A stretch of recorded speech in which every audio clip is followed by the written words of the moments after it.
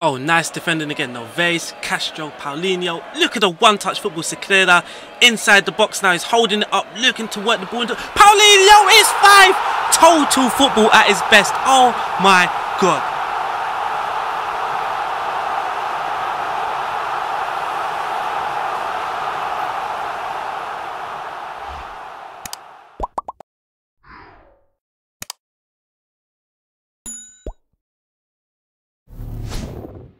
Hello people, welcome back, and how are you guys doing? It is RDF from FMSCOUT, and today we have a very good tactic to look at. It was created by an author called SpeakingOfNirvana. He uploaded this on the FMSCOUT website, so of course if you want your tactic to be checked out somehow, then make sure you upload on FMSCOUT.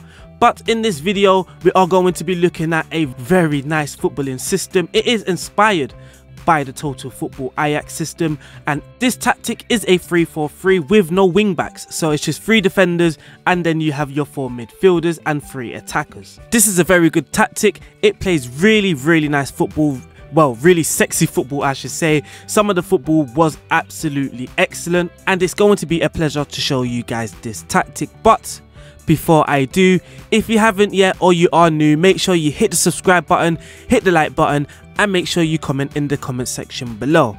Without the further hold up, let's get started.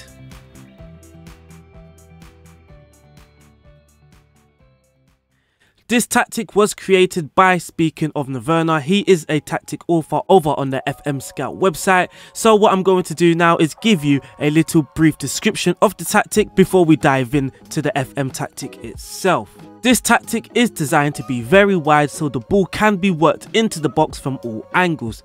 The wings were attacked perfectly and pretty much every goal started from the wide position. In the typical Total Football system, when the libero pushed forward, a solo centre back would be left behind who acted as sort of a sweeper, and the 2 fullbacks would support down the flanks. In this version, he had the 2 centre backs sitting wider to give the wings extra support, therefore actually leaving the centre exposed if the libero pushed forward. This was a huge problem at first, but by changing the defensive width to force opposition outside, that managed to fix the problem a little, as the 2 centre backs would drop slightly and move back into the centre. Fortunately, the counter press was so excellent that we were rarely ever counter attacked. In possession, you would notice this team forms plenty of triangles. There are going to be triangles around the pitch, but also in the middle of the pitch there would be a diamond shape. The diamond shape will consist of the libero under attack duty, the roaming playmaker, the central midfielder, so the 2 central midfielders, and then the false 9, the striker up top, as he will look to drop deep and help out in midfield. This diamond helps very well in keeping possession. There will be the main diamond, and around that diamond we have plenty of triangles, which helps with the possession. In defense, most conceded goals would be down to fast strikers getting around the centre backs, which there isn't really much you can do about in this system. The wide players were set to mark any wingers, so they drop back and help defend if they were on the back foot. In central midfield, both centre midfields will be absolute engines. They will press and press non-stop, but rather winning the ball back in central of the midfield, the 2 central midfields ended up pushing the opposition out wide, where the wide players would also help win the ball back. If you do use this tactic, it is recommended that you keep these wide players as wing backs. Do not change them to inverted wing backs. The pressing is very good against the larger teams. The author of the tactic managed to beat Paris Saint-Germain as Ajax in the group stage, and also beat in Chelsea 5-1. Me, I managed to beat Porto, I managed to beat Benfica in the league, which I managed in, which was Portugal, and I was Braga, so not the best team in the league. They are expected to finish 4th. The inverted wingers are made sure that they are staying wider, really to make it tough for the opponents on the flanks. When they do cut in, the aim is to link up with the striker and play the little nice 1-2s, quick interchanging passes in and around the box. The front 3 for the original creator managed to score 80 goals and assisted 59 in all competitions between them.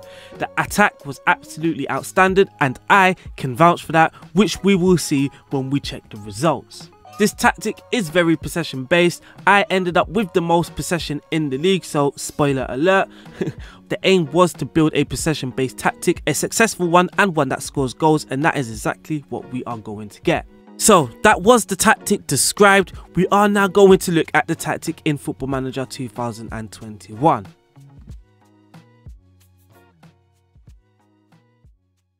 So here we are, the 3-4-3. As you can see, it has 3 centre backs, 4 midfielders, 2 attacking wingers, and then the 1 striker. In goal, we do have the sweeper keeper on defend. He has no instructions to him. He's going to be the sweeper keeper, looking to stay in and around the edge of his own box. And of course, when he has the ball, he is going to be looking to play it out of defence. In the defence, we have 2 ball-playing defenders on either side of the libero. The ball-playing defenders are on the cover duty, and their instruction is to stay wider. For the libero in the central of defence, he is on attack and his instruction is to close down less. Of course, we do not want to be exposed too often in the central defence area. In midfield, the 2 flank players are wide midfielders. Their instructions are to run wide with the ball so that can stretch the opposition. Roam from position, this can help with possession. Sit narrower, again, another instruction that can help with possession. Close down more and mark specific position. When you are marking specific positions, you do want to mark the player that is on the wing. So if the opponent is playing the attacking midfielder as the AMR, then you want to mark that.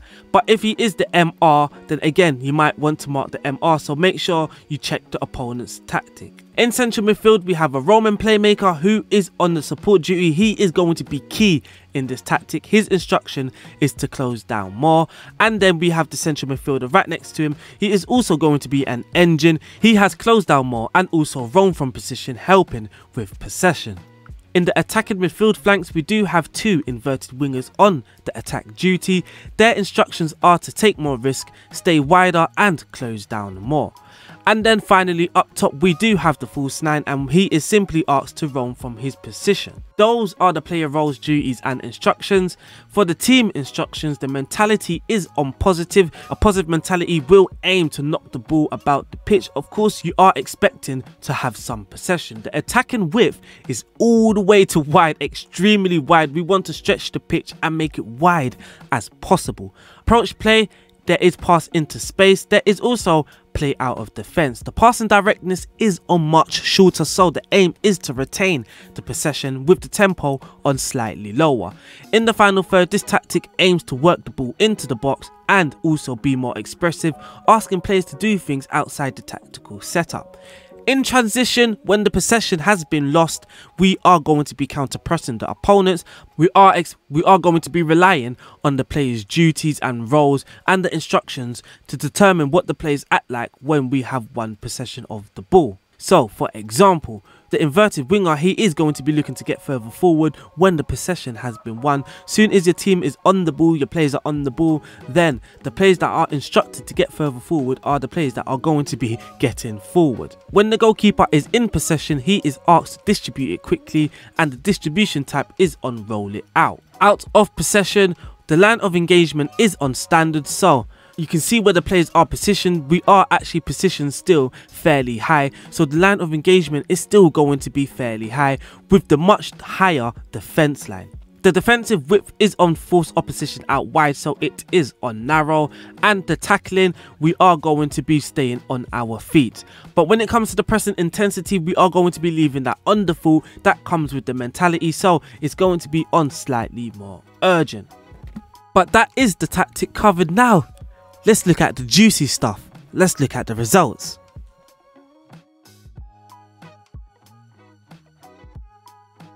Now, as you can see, Braga, they won the league.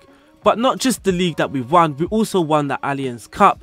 In the final, we managed to beat, if I can go to it, yep, we managed to beat Moriense. We beat them 3-2 in the final. But in the league, or Liga, we managed to win the league.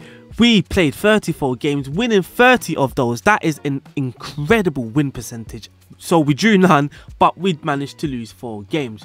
We scored 83 goals, which is the most in the league, and we conceded 31, which isn't the worst defence in the league. It's the worst defence when you are comparing it with the top 4 in the league, and we are predicted to finish in the top 4, but we are not too concerned because 31 goals conceded is still very strong, and our goal difference at the end was on +52. These are some of the stats that we are more interested in. Now, similar to the creator of this tactic, he got 60% with Ajax, I am Braga, and I still managed to get 59 average percent of the ball. That is absolutely incredible, and it's nice to know possession tactics are working. When it comes to the goals, you can see we scored the most goals with 83. We had the highest goals per game and also the highest expected goals for with 68.68. You can see that when it comes to crosses completed, we didn't really attempt many crosses because we are trying to keep the ball on the floor and work our way into the box. So our crossing completion and our crossing statistics aren't going to be great. What is going to be great is our passes completed. We managed to complete 15,339 passes, which was the most in the league. We also had the 3rd best pass completion, and maybe we could have had a better one if we had some better quality players. When it comes to clear-cut chances created, we came 3rd, creating 22 clear-cut chances. In defence, we had the 4th best defence in the league, but we also managed to keep the 2nd most clean sheets in the league. I noticed that when we did lose, it was never a tight game. When we did lose by a big margin. When we check our team report now, this is probably the best attacking efficiency I have seen, or I have achieved. Now, we have aggressive and clinical, but it is all the way nearly in the top right corner. That's almost the highest that it could possibly be, so that is very excellent attacking efficiency. Our general performance, we were the best team in the league, and this will reflect on that.